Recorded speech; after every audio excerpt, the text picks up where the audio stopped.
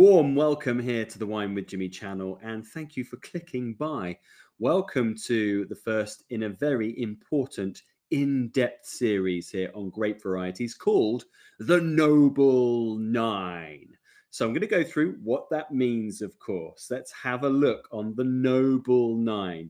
So this is according to the WSET Level 3 syllabus. So if you are studying, this is exceptionally important for your understanding of your studies for your examination. So the Noble Nine. Now, the Noble Nine are the most important 9 grape varieties as per the WSET Level 3 syllabus. Okay, they feature in the winemaking chapters 8 and 9 in great detail. They then feature throughout the book in terms of country of origin and region of origin. So it's very important to link these together. That's what these presentations will do. Now, because there's so much information on these Noble 9 varieties, there's a very high probability of the challenging short written questions. So this series is mightily important for your understanding, of course. And I've split it into 2 series. I'm going to go through all the theory, all the information in this series called the Noble Nine. And then series 2 will actually be short written questions on those Noble 9 grape varieties. So here is your series on the Noble 9, 9 grape varieties, 9 parts, and we'll focus on Riesling to begin with. Now, this variety and this video is available as free content, as is part 5 on Cabernet Sauvignon. But all the other grape varieties, parts 2 to 4 and 6 to 9, are only available on my e-learning portal. You'll see the information for that at the bottom right-hand of the corner of the screen. So winewithjimmy.com.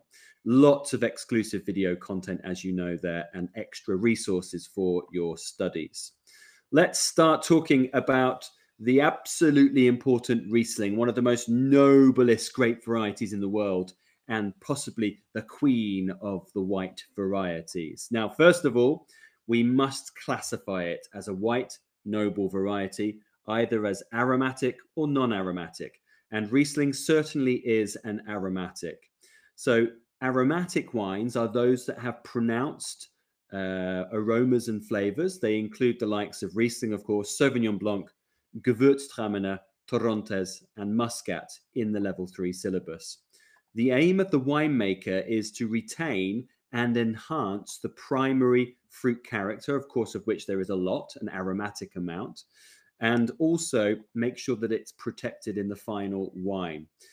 These steps in the grape growing and winemaking process will be tailored to achieve this particular style. Let's get into Riesling even more. And we're going to first of all talk about what it's like in the vineyard, then the winery, then its key characteristics and aromas, and then we'll go into where in the world we find this very regal grape variety. Now, Riesling is very capable of producing a variety of wine styles from different parts of the wine world.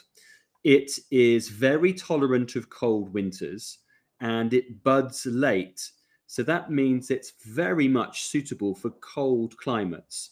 Cold climates, certainly with continentality, which means that the winters can get quite bitter, but Riesling can withstand those very low temperatures. The late budding means that it, in fact, will avoid spring frost, or it has more of a possibility to. So that means it's more of a consistent grape variety. More vineyard considerations here. It is mid to late ripening, dependent on the style of wine that one wishes to produce. And in fact, left on the vine, it can accumulate sugar without losing its natural high acidity, which we all love about Riesling. It's therefore exceptionally perfect for making well-balanced wines at a range of sweetness levels, and no doubt you have tried a Riesling that is dry all the way through to luscious and sweet. And talking of luscious and sweet, it's also widely used to make botrytized sweet wines. So that is wines that are made from botrytis affected fruit, like you see in your picture. Winemaking options of this key grape variety. So we need to talk here very much in a general sense around aromatic grape winemaking. So this will be quite similar and applicable to those other aromatics that we mentioned: Sauvignon Blanc, Torrontés, Gewürztraminer, Muscat, for example. Now, aromatic grapes that will make, of course, eventually aromatic wine will need to be handled very carefully to retain their fruit, floral, and primary character. Sulfur dioxide will commonly be used throughout the process of reception and processing to ensure that protection against oxygen. And crushed fruit or whole bunches may be loaded into the press. And I'm showing you here, actually, from my winery, whole bunches being pressed of Chardonnay there, actually. But for Riesling, this will happen. And either immediately or after a little skin contact, depending on the winemaker's approach, of course, the press will occur.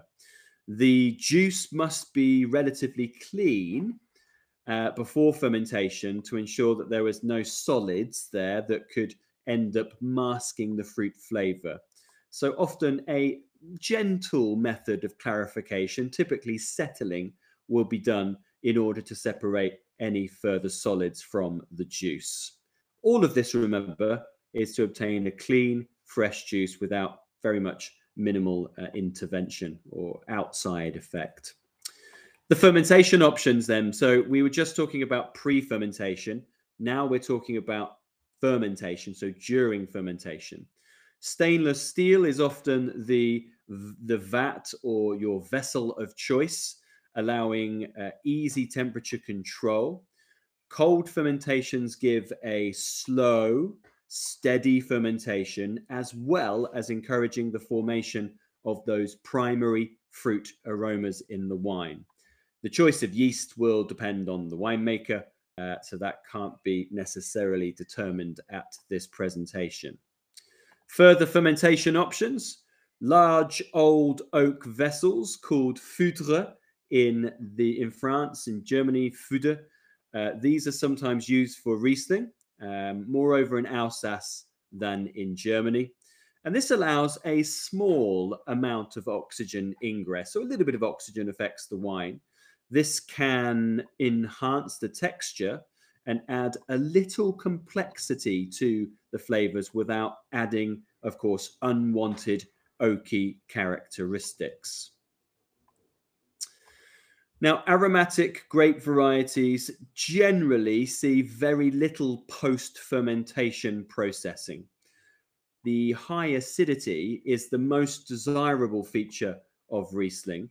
So malolactic conversion, MLC, is avoided by either bringing the wine down to a very cold temperature or adding sulfur dioxide, or, to be honest, a bit of both. And the reason why we avoid malolactic is because it does convert some of the acidity, and it changes it from being quite sharp to soft, which is in fact not what you want for Riesling. Now, also, you can get buttery, mallow-based characteristics in your wine, which is avoided at all costs.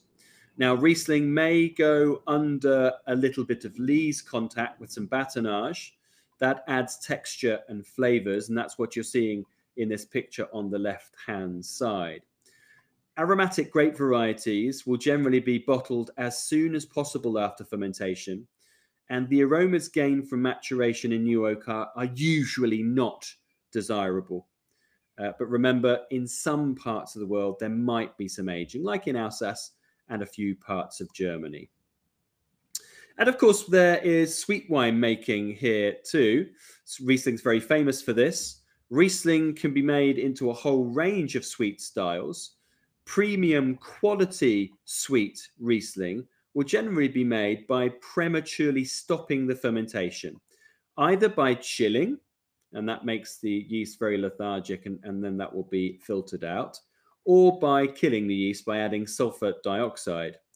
And once it stops, that leaves behind the desired residual sugar, which hasn't been converted to alcohol. For the sweetest Rieslings, they will be made from botrytized grapes, like you see on the left. And because there's so much sugar, the yeast cannot fully ferment, so it will eventually die off, and that leaves residual sugar. See, these are naturally sweet examples. Your aromas and flavors. So in cooler climates, like let's say the Mosel, it produces wines with green fruit and often floral notes with a touch of citrus. In warmer climates, let's say Eden or Clare in Australia, it becomes richer in flavor with more predominant stone fruit, but it tends to lose a bit of delicacy. When Riesling gains its maturity, it develops flavors of honey and toast, and they can also gain oiliness and petrol, which is a compound of quite a lot of complexity, which we won't go through right now. Okay, so where in the world do we find our Riesling grape variety? Of course, we must begin at the spiritual home of Riesling, which is Deutschland, Germany. So we are looking at the area of the Mosel on this map. I have sort of dumbed down in green everywhere else, but you can see here in orange with the large old Roman city of Trier is highlighted here, close to the Eiffel Mountains. So this river goes from the Alps, Luxembourg, and it meanders its way and meets the Rhine. It empties into the Rhine. It has two rivers that run into it, which are fairly famous in the upper part of the Mosel. That is the Saar, S-A-A-R, and the Ruwer, R-U-W-E-R. Now, in the Mosel, the white grapes are all important here, and Riesling is by far the most important white grape variety. And key production is centered around the region or the area known as the Middle Mosel or the Mittel Mosel. And there are a number of villages here which have established a very positive reputation for producing high quality single vineyard wines attached to their village. And this is on these classic steep slopes, which are very slate in geology. The slate offers really good heat retention, and it creates a little bit more ripeness in your grapes. And the slope means that any rain that does fall here gets great drainage, plus you have great direction or aspect in this way. The Rieslings here, though, in the Mosel, because it's one of the coldest parts, tend to be typically lighter in body, lower in alcohol, and higher in acidity compared to the wines of the other key zones like the Rheingau, Nahe, Rheinhessen, or Pfalz. You'll find, along with that green, lemon, floral character, you'll find more of that really that comes through. And of course, if it does have residual sugar, you'll find often a little bit of grapiness to this. Now here I'm showing you a typical sweet chart for Mosel. They tend to be in the kind of medium sweet category. That's why we've got 4 highlighted here. Very high acidity, but generally quite light in body. Now the sugar might add a little bit more body, but it still tends to be quite light and fairly low in alcohol. Famous producer on the right is J.J. Prum, making their Velenen Sonnenhöhe. So that's from the town of Velen. Sonnenhöhe is your single vineyard site, and this is categorized in Prädiketswein as a cabernet. So this will be about a medium sweet in style. So we were here in Mosel. So if we follow that river to the Rhine, and of course it empties into the Rhine, and then we start going against the tide, I suppose, of the Rhine, we come around the bend here, the Bingen Bend, and we come to this purpley area around Wiesbaden, which is the Rheingau district. This is a small but very prestigious region. Most vineyards are situated on south-facing slopes on the north bank of the River Rhine. This, combined with the protection of the hills or the mountains, the Taunus, which sits just above it, means that we actually get quite robust dry wines made here. They tend to be medium to full body, hence why we've got 4 out of 5 highlighted here. Still the typical high acidity, moderate alcohol in this instance without sugar. But please be warned that the humid conditions here mean that sometimes Riesling is made into sweet wines at the Auslese, Birkenauslese, and Trockenbirkenauslese levels. But the bottle here of the famous Schloss Johannesburg shows you a Riesling Trocken from Silberbach Grand Cru Vineyard. Beautiful wine. Then in between is the wine-producing region of Nahe. So this is in between both the Mosel, the Rheinhessen, and the Rheingau. And the best vineyards are actually situated on the north bank again of the river Nahe, facing a variety of south. The best wines are made from Riesling. It is the most widely planted grape variety here. And geographically, it sits between Mosel and the Rheingau. And also stylistically, it sits between both of those. So it's actually wonderful between those two areas. Now, typically you have that acidity, which is very classic of the whole of the Riesling grape variety, but you'll find slightly riper fruit, and typically a little bit of peach comes through, and slightly more orchard or red apple in terms of its appley characteristics. So there you go, high acidity, medium bodied, I've gone for there, and moderate alcohol for a dry example of a Nahe wine. The other areas, so you have this large area, in fact, the largest area in Germany, which is in red here, called the Rheinhessen. And this also produces a significant amount of Riesling, the famous part being on the eastern side, right on the Rhine, because the Rhine actually is on the north and the eastern border of the Rheinhessen, around the city of Nierstein, on some steep cliffs called the Rheinterrasse. And these are east-facing, making some rather nice, robust Rieslings. Following that down, you come to a region called Pfalz. And in the middle part of this, around towns such as Forst and Deidesheim, you'd find an area called the Mittelhart or the Middle Heart. And that's because the mountain range which flanks its western side is called the Hart Mountains, which in fact is a continuation of the Vosges Mountains from the south, from Alsace and France. Very lovely Rieslings here, again, quite ripe and very comparable to the Rheinterrasse Rieslings, so they're quite big in style. The Pfalz, along with Baden, are the driest and warmest parts of Germany. Franken is more famous for Silvaner, but does make some interesting Rieslings, typically dry. And then Baden is more famous for the Burgunders, Pinot Noir, Pinot Gris, Pinot Blanc. But there are also some Rieslings found in this area. Crossing the border, so I mentioned just a moment ago that up here is Pfalz and the Mittelhart, and the continuation down here is France and the region of Alsace. So Riesling in Alsace is the most widely planted of the noble grape varieties. The best here are towards full-bodied, with medium alcohol, high acidity, with citrus and stone, and typically a very sort of minerally, wet stone, steely characteristic. Sometimes there are wines with some residual sugar, certainly from the Grand Cru sites, but there's been a movement of late for all types of Rieslings to be drier. Now, as a point of comparison to Germany, these wines do not typically show so much floral compounds like the German Rieslings do. Austria is next.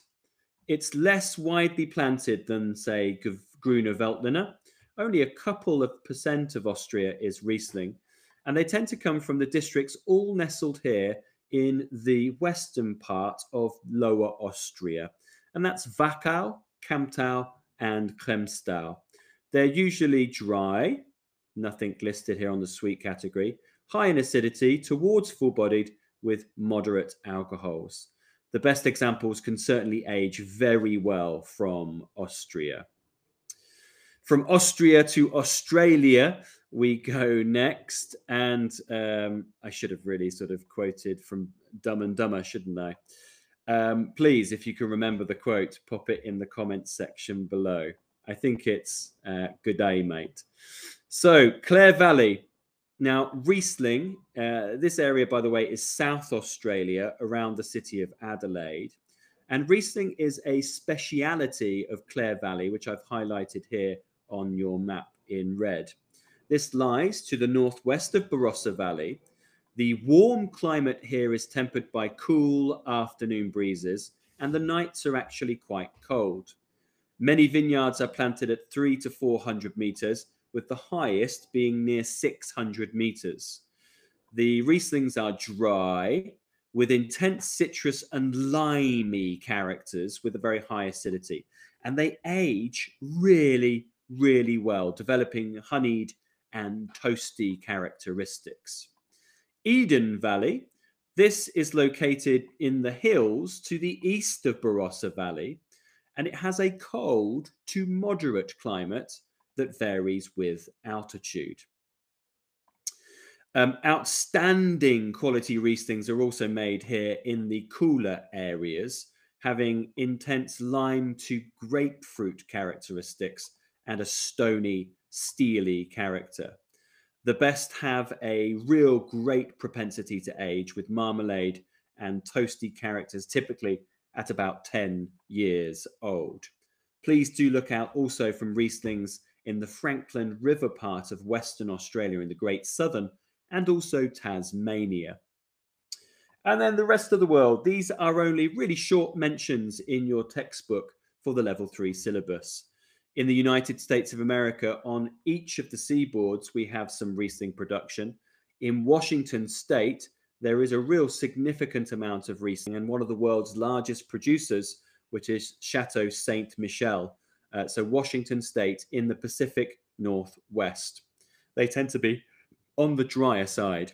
And then in New York State, specifically around the Finger Lakes in upstate New York State, we find lovely, delicate, mineral focused and very high acidity Rieslings, typically dry, but there are some off dry and medium dry examples as well. There's a little bit found right in the southern extremities of Chile, which is the Bio Valley, tends to be dry and aromatic. And then, of course, across New Zealand, Riesling is quite interesting, but still quite small in total production. Okay, well, that brings me to a conclusion of the first video of the Noble 9. Please do join me for part 2, looking at Sauvignon Blanc. If you wish to view this, but you are not a member, you'll need to go across to www.winewithjimmy.com to sign up for a subscription to get that special access to these videos. If you do have any comments or questions about this series, about Riesling, please do get in touch. Perhaps you have some comments that you would love to share about your experiences with Riesling around the world. Remember, what I've taught you is not exhaustive. There certainly are places elsewhere that produce Riesling in small amounts worth seeking out. You can also get in touch with social media at the bottom of every slide. And if you do find yourself in the UK, come and say hello for a class, glass, or bottle. I've been Jimmy Smith. Ciao for now. Goodbye.